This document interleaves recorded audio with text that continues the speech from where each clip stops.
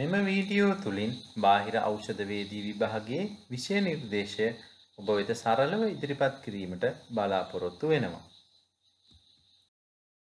බාහිර ඖෂධ වේදී විභාගයේ සහ එම පාඨමාලාව සිලෝන් මෙඩිකල් කොලෙජ් කවුන්සිල් මගින් පවත්වන අතර ඒ සඳහා ලියාපදිංචි වීම සඳහා ඔබ වසර 18ට වැඩි පුද්ගලයෙකු විය යුතුයි. ඔබ apprentice pharmacist කෙනෙක් වශයෙන් ලියාපදිංචි වී වසර 2කට පසු පළමුව පැමිණෙන විභාගයට ඔබට සහභාගී විය හැකියි.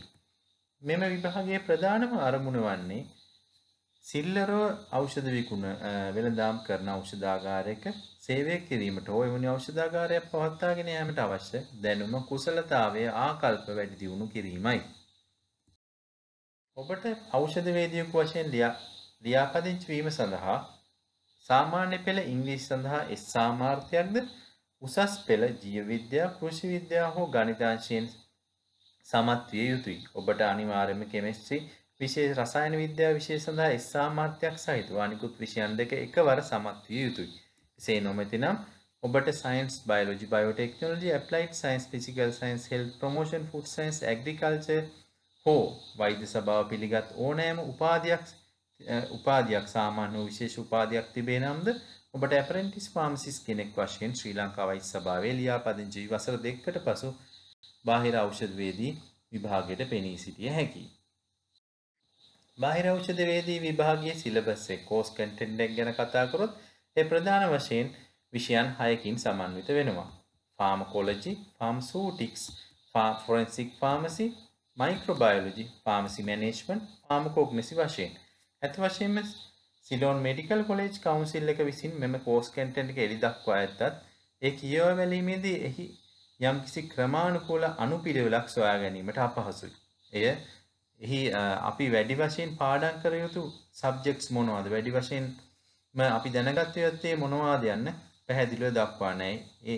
එසේම එය නැවත නැවත එකම සබ්ජෙක්ට් එහි පවත්වා තිබෙනවා. ඉතින් ඔබ බාහිර ඖෂධ වේදිකයෙක් වශයෙන් ලියාපදිංචි වී තිබේ නම් ඔබ අනිවාර්යයෙන්ම ෆාමකොලොජි, ෆාර්මසියුටික්ස්, ෆොරෙන්සික් ෆාර්මසි යන විෂයන්ට වැඩි අවධානයක් යොමු කළ යුතුයි. මොකද පේපර් එක හැදීමේදී 70%ක් 80ක් පමණ ප්‍රශ්න පැමිණෙන්නේ මෙම ප්‍රධාන විෂයන් තුනේ. Pharmacology, a branch of science that deals with the study of medicines and their action on living systems. A basic understanding of human anatomy and physiology related to the study of pharmacology. Pharmacology තුලින් බලාපොරොත්තු වන්නේ ප්‍රධාන වශයෙන්ම මිනිසාගේ ශරීරයේ අවයවයන්ගේ පිහිටීම, anatomy එක සහ කෘත්‍ය, physiology ගැන සාමාන්‍ය දැනුමක් ඔබට තිබිය යුතුයි. Gastrointestinal tract, respiratory tract, urinary tract, circulatory system, autonomic and central nervous system, reproductive organs සහ the skin. මෙම පිළිබඳ ඔබට සාමාන්‍ය අවබෝධයක් ඕන් බලාපොරොත්තු වෙනවා. Comprehensive knowledge of mechanism of action, indication, adverse effects, especially storage conditions, interactions, precautions and contraindications of Schedule 1 and 2A drugs. ඉතා හොඳ දැනුමක් ඕන් බලාපොරොත්තු වෙනවා. Mechanism of action, indication, adverse effects, storage condition, interaction, precautions and contraindications නමුත් සියලුම ඖෂධ පිළිබඳ මේ Schedule 1 සහ 2A drugs ගැන පමණයි. ඒ කියන්නේ අපි දන්නවා ශ්‍රී ලංකාව තුළ ඖෂධ Schedule 1, 2A, 2B, 3 යනුවෙන් වර්ග කර තිබෙනවා. Schedule 1 කියන්නේ OTC drugs. ඒ කියන්නේ ෆාමසිය නැතුව උනත් අලුයි කරන්න පුළුවන් පැරසිටමෝල් වගේ. 2A කියන්නේ වෛද්‍ය නිර්දේශකකින් තොරව ඖෂධ වේදිකයෙකුට නිකුත් කරන්න පුළුවන් ඖෂධ. එවැනි ඖෂධ ගැන ඉතාමත්ම හොඳ දැනුමක් බලාපොරොත්තු වෙනවා. නමුත් එයින් අදහස් වෙන්නේ නැහැ 2B සහ 3 drugs ගැන දැනුම අවශ්‍ය නැහැ කියන එක. Pharmaceutics, study of the quantitative aspects of drug delivery. It involves the design, development and evaluation of drugs. Comprehensive knowledge of ඉතා හොඳ දැනුමක් අවශ්‍ය වෙනවා.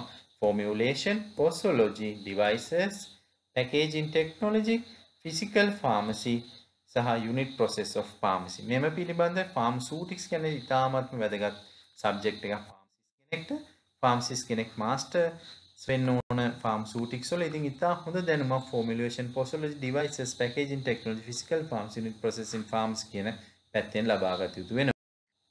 Forensic pharmacy, application of the science of drugs to legal issues.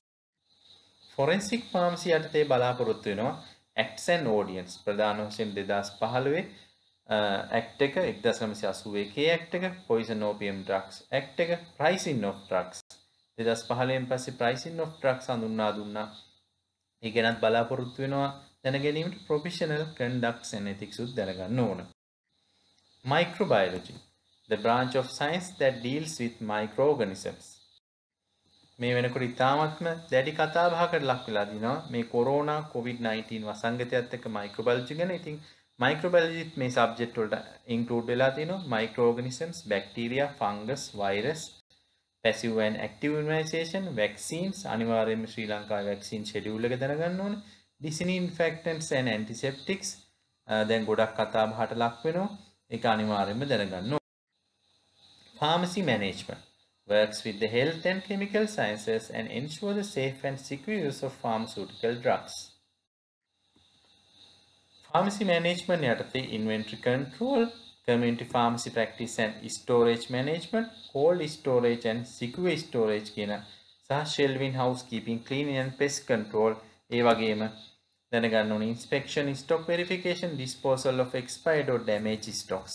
අපි ඇත්තටම සිල්ලර හෝ තොග ඖෂධාගාරයක් පවත්වාගෙන යද්දී අපිට අවශ්‍ය වෙන දේවල් මේ ෆාමසි මැනේජ්මන්ට් කියන සබ්ජෙක්ට් එකේ අපි දැනගන්න ඕනේ. ෆාමසියක් කොහොමද හොඳට පවත්වාගෙන යන්නේ, එක්ස්පයරි අයිටම් කොහොමද අපි ස්ටෝර් කරන්නේ, අනිත් අයිටම් කොහොමද ස්ටෝර් කරන්නේ, කෝල්ඩ් චේන් මැනේජ්මන්ට් කරන්නේ කොහොමද යන ඒවත් දැනගන්න ඕනේ. Pharmacognosy, the study of plants or other natural sources as a possible source of drugs. ඇත්තට මේ pharmacognosy කියන එක ඇතුළත් කරාට ලොකුවට ප්‍රශ්න අහන්නේ නැහැ. Chemical classification of fruit drugs, pharmacognostic features of medicinal plants. pharmacognosy ඇතුළත් කරලා තියෙනවා. මේ පිළිබඳ විශාල වශයෙන් අපි දැනගත යුතු වෙන්නේ නැහැ.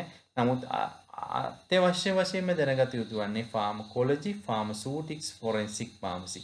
මම ඉස්සරහටත් බලාපොරොත්තු වෙනවා මේ පිළිබඳව මේ external pharmacy exam එක පිළිබඳව සහ මෙම subjects වල in depth videos ඔබට ඉදිරිපත් කරන්න. ඉතින් මේ පිළිබඳව දැන ගැනීමට කැමති නම් මාගේ channel එක subscribe කරන ලෙස ඉල්ලා සිටිනවා.